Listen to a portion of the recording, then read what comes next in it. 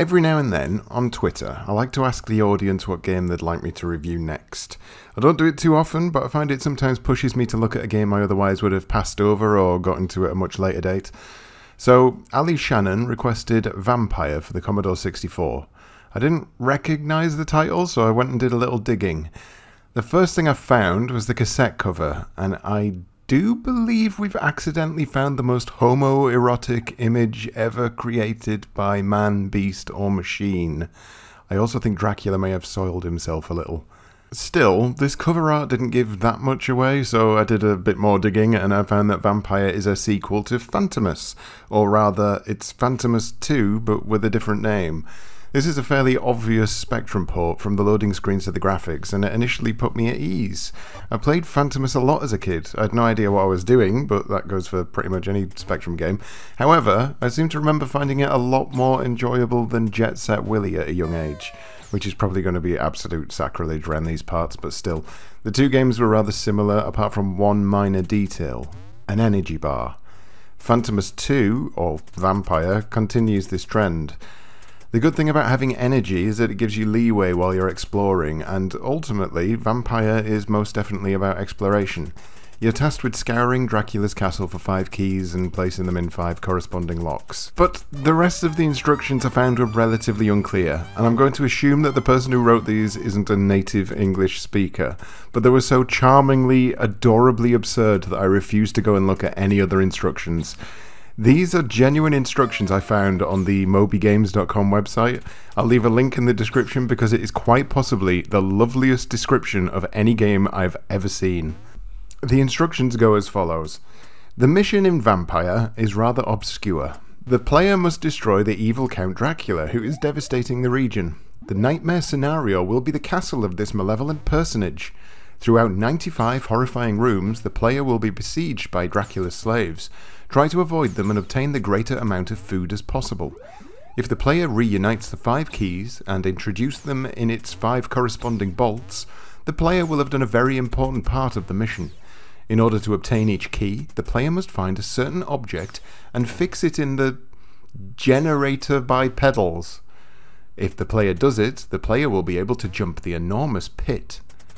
This all sounds suitably exciting, but wait, it gets better. The second part of the mission consists in opening the 6 magical counter windows, pressing the suitable switches. Finally, search for the hammer and the stake and walk quickly to the superior part of the castle to take the cross. At this moment, the player will be teleported to the space to get rid of the final confrontation, in which the player will be able to use the laser weapon and the self-propelled knapsack. Now, I've not completed the game, but I don't feel like self-propelled knapsack is the correct terminology. Regardless, this entire description made me want to play it much more than this did. Codemasters should have just used self-propelled knapsack as a box quote, to be honest. It would have been a bestseller.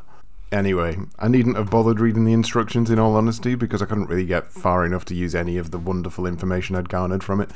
This game is the sort of difficult that has you blaming the game 90% of the time, and the other 10% of the time, you're still so angry that you'll just blame the game anyway.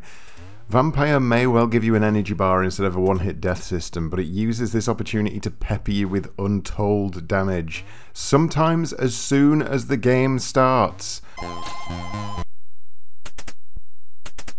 Look at this. Look at it. I have literally just been born into this world and I've already lost a portion of health to a green skull.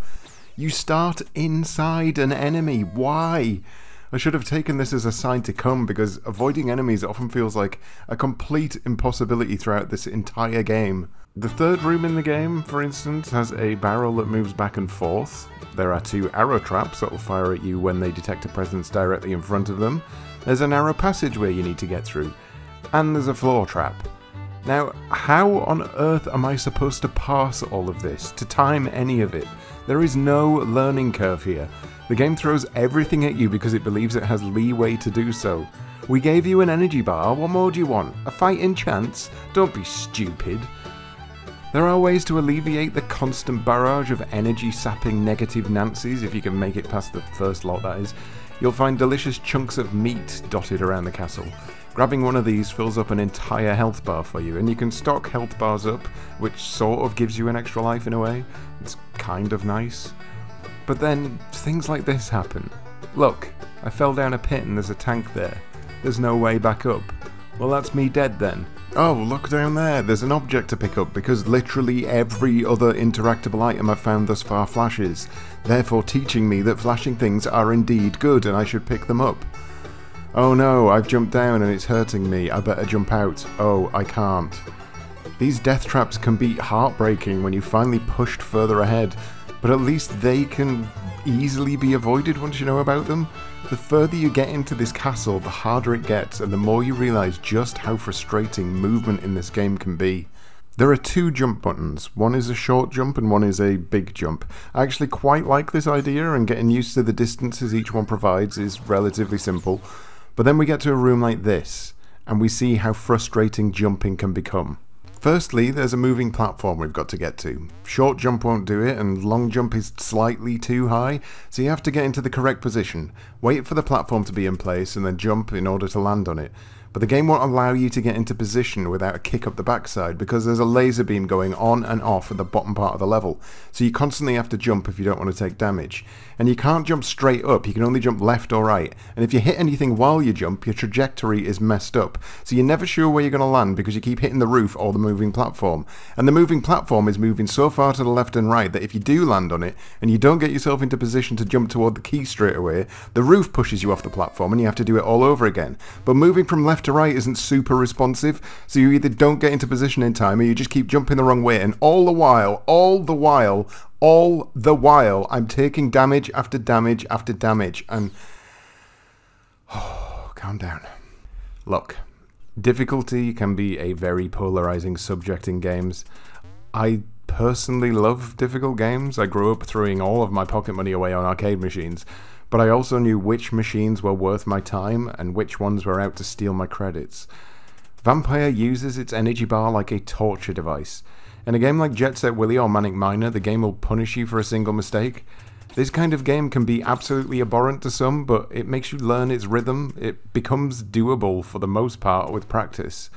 Is it enjoyable to everyone? No. For as much love as the series gets, their difficulty is still a polarizing subject matter. But there's no denying that the games are precise. Practice and precision go hand in hand. With Vampire, the opposite is true. The game doesn't punish you for taking a hit, but it uses that as leverage to paint its world with a slapdash approach to difficulty. The game is built around damage being an inevitability, and that approach to game design doesn't have the same feeling of tight consistency. On completion of a level in Manic Miner, you're likely to say, "Yes, I've finally done it." On completion of a room in Vampire, you're likely to say, "Oh, thank God I got through that, but now I don't even know if I've got enough health to make it through the next room." To add insult to injury for Commodore owners, they didn't even make decent use of the host hardware. Sound effects may have been boosted and there's a nice enough title screen tune, but the graphics have been lifted wholesale outside of the main character. I can't completely write the game off though, even if I have spat on its undead corpse for the last however many minutes. If you can forgive the wild difficulty of the game and you can get used to the often awkward jumping mechanics when dealing with tight spaces, then Vampire likely does hold a good chance of keeping you happy if you're looking for a standard 80s exploration platformer. I will warn you though, I've watched footage of the game from later areas and I can tell you this, you're in for a rough ride if you want to add this to your completion list. I do not want to add this to my completion list.